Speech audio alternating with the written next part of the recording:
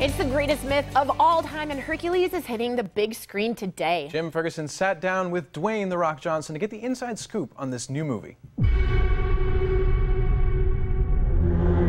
No matter how fast you run, no matter how far you go, the beast will follow. Man cannot escape his fate. Hercules. Dwayne Johnson stars as Hercules, the greatest myth of all time.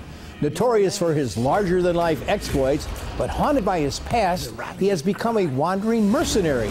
Here's Dwayne "The Rock" Johnson, or Hercules.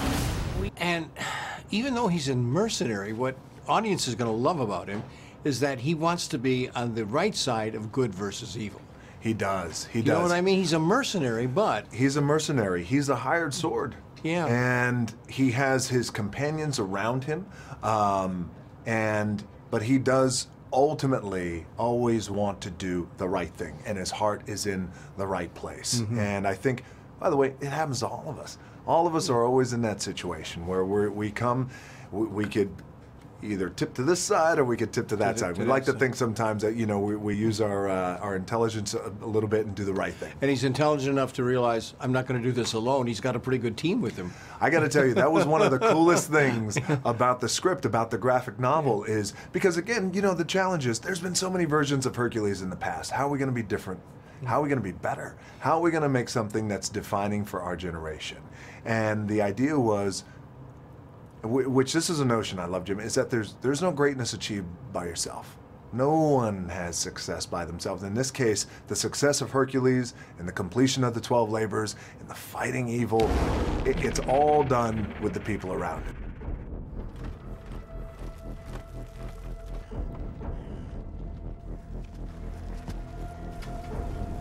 We are too late.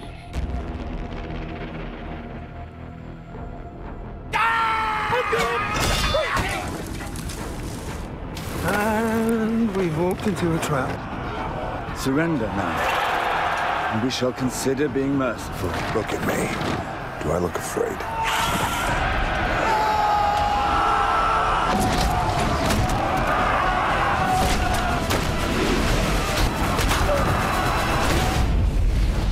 And you know what I loved? All those people, including Hercules, your character, of course, balancing the fun, humor lines with the action. That's right. That was the goal, is what we wanted to do. We wanted to make sure that around every corner in the movie, you were smiling or you were laughing. Yeah, and that's one of those things, and I got to tell you, it's one of those things that we respectfully steal from Spielberg. And I got to get this one in. Yes. I have a minute left, Mm-hmm. and it's beautiful too. But he used his folklore, mm-hmm. his popularity, that's right, to intimidate his enemies. You've known a few wrestlers mm-hmm. that have done the same thing. Sure. We all do that, by the way, when we can. If we can gain an edge over our enemy or over someone we're competing with, or over any time we can gain an edge, and that's what Hercules does. He utilizes his popularity, utilizes, you know, he says he wants everybody to play it up, because in this case he can have one up on his enemies.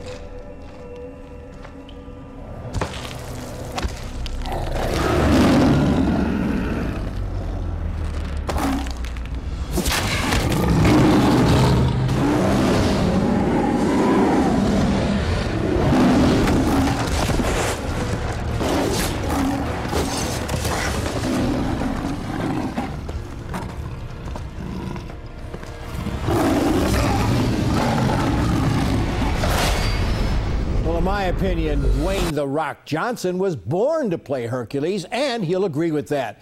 But it's true, he makes the perfect Hercules. This action-adventure paints Hercules as a human being with a sense of humor. In fact, the humorous dialogue is a strong part of the film. Hercules' ragtag team includes Ian McShane, Rufus Sewell, Ingrid Burdell, and Reese Ritchie. The sets, costumes, ancient weapons were all designed just for the film, and they're impressive, as are the battle scenes. Take revenge for your family. Save these people. And restore order to this world.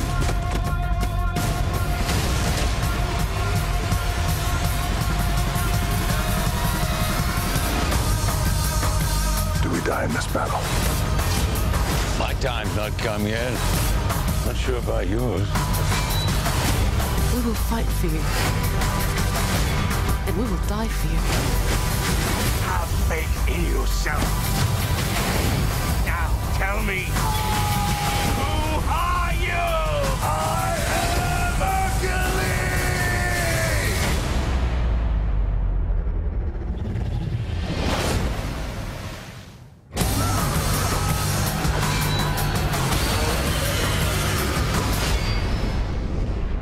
It's rated PG-13, my grade a very bloody B-.